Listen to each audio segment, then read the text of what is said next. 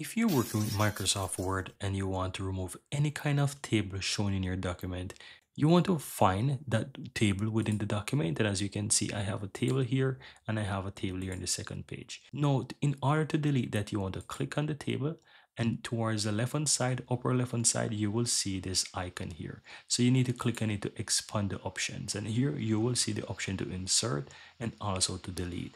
So click on delete, and you can simply go ahead and delete the entire table by choosing delete table.